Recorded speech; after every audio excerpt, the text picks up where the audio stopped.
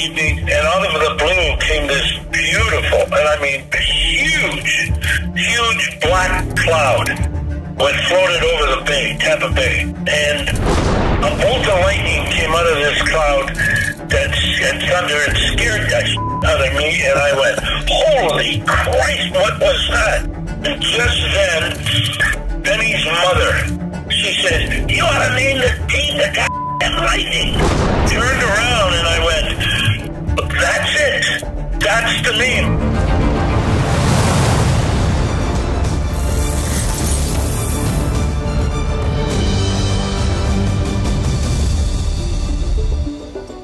Hey, I'm Chris from Aesthetics. Thanks for watching. For this video, I wanted to do something a little different. But before we get into it, don't forget to make use of those like and subscribe buttons. If you want to keep seeing new videos from me, it really does go a long way. Now, in case my surroundings didn't give it away, I'm a pretty big Lightning fan. I grew up near Tampa, which wasn't exactly a hockey hotbed when I was a kid, but now, many years and 2 Stanley Cups later, a lot has changed.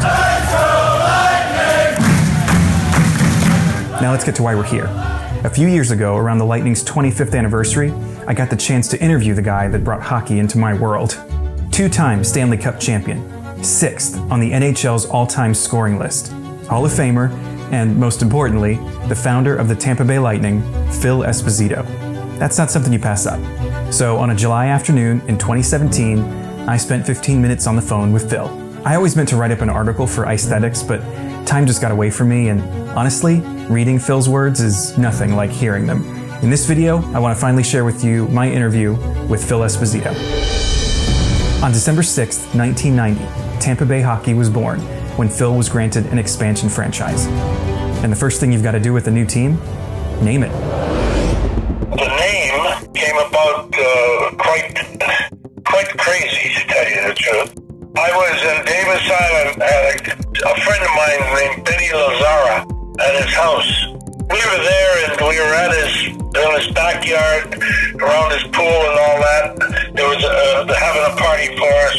I guess it was about 4:35 in the evening, and out of the blue came this beautiful, and I mean huge black cloud that floated over the bay, Tampa Bay. And a bolt of lightning came out of this cloud and thunder and scared the shit out of me, and I went, holy Christ, what was that?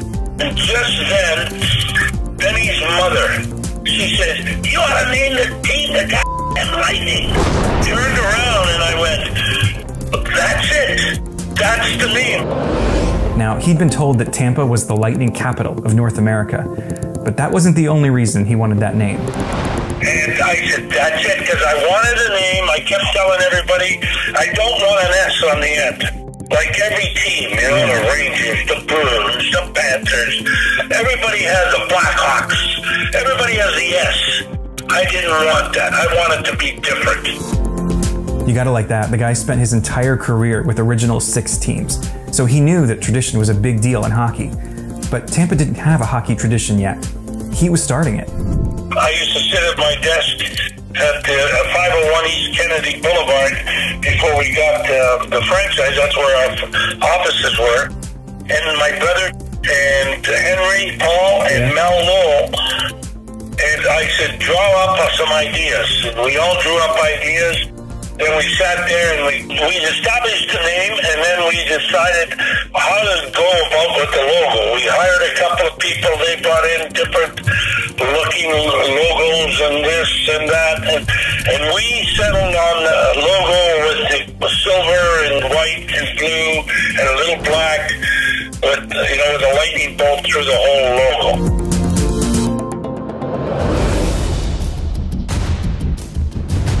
There's no question Espo wanted his new team to stand out, in obvious ways and subtle ones. I wanted underneath the arms to have those like little stripes. Little stripes, nobody else ever had it. And I wanted it so that when our guys scored, you put up your arms and you saw it. And I thought it would be a different thing and start a different tradition. Now, while the victory stripes are gone from the current primary uniforms, they did make a comeback with the team's reverse retro jersey. And then I wanted the lightning bolt on the pants. One of the main reasons why I wanted that Lightning Bolt. When you're skating up the ice and you look up and you see black pants with just a white bar, every team seemed to have it. Yeah. But if you just look up quickly and you saw that bolt, you knew it was your teammate. Could be the difference of a pass going through or not. I love the idea that there was hockey strategy behind that design choice. It's such a unique thing by itself that if it actually helps a player make a decision on the ice, that's amazing. But it almost disappeared when the Lightning redesigned their uniforms in 2011. When they changed it, I said, please don't change the pants, because that's unique. Nobody else has that. And it does, and I told Jeff Vinnick about what my theory was, that you look up and you see that little bolt, that quick second could be the difference of a guy getting a breakaway or not. For all the small ways those original Lightning uniforms were different, they were still pretty traditional. Until the third jersey came along in 1997. Now, when we came out with the third jersey, I had nothing to do with that. Nothing. It was the ugliest jersey I ever saw. I'll never forget when they showed it, I went, God, this is brutal. I don't even know who did it. So now we know how he really felt about it. I don't know, I kind of have a soft spot for it, but I do know who designed it. If you watched my second NHL Prototypes video, you should recall the Mendick Group and Peter Thornburg, a copywriter who liked to moonlight as a designer. Peter designed that jersey. Sadly, he died in 2019, so I never did get the chance to interview him about it, but we did trade emails some years ago about his work. For decades, I've had a copy of an old Lightning magazine that included this rendering of the jersey. I noticed it had his name on it, and according to his website, his favorite number. Unfortunately, he and I never connected beyond that, but just knowing that he designed the jersey is pretty cool. But back to Phil to wrap things up, because that was not the only Lightning third jersey he didn't care for. I asked him about this one too, and his answer was pretty direct. If I wanted to call it the Bolts, I would have called it the Bolts. It's Lightning. Not the Tampa Bay Bolts.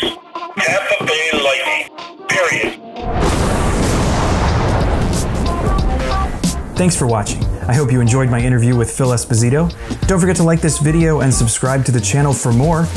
That's all for now. See you next time.